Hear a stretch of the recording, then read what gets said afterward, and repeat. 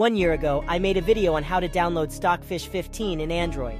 But after 1 year ago, Stockfish community introduced his new version, Stockfish 16. So in this video, I am going to tell you how to download Stockfish 16.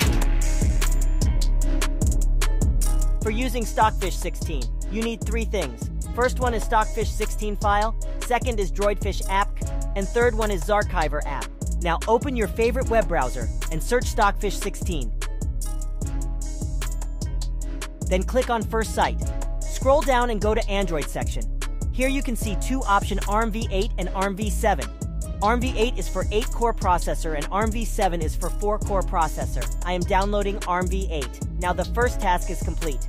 Let's move to second one. Go to the description of this video. You will definitely get a link of Droidfish. Click on the link and download Droidfish. Our second task is also completed. Now let's move to the third task. Open Play Store and search Zarchiver. Download this app and your third task is completed. Now it's time for the final task. Open Zarchiver app and search Stockfish.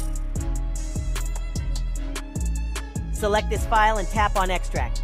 Go to Droidfish folder and click here. Then click on Stockfish folder and cut this file.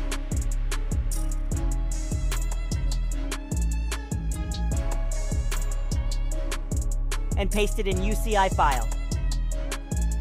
Now your final task is completed, and you can access Stockfish 16 now.